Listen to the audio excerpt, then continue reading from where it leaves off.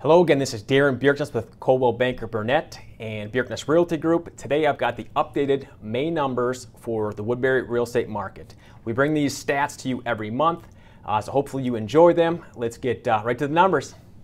As you can see, new listings are still down for the month of May compared to this time last year. We had 222 new listings compared to 258 in 2016, down 14%.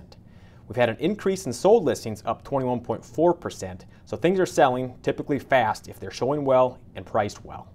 We currently have 293 active listings, down 25.3% from 392.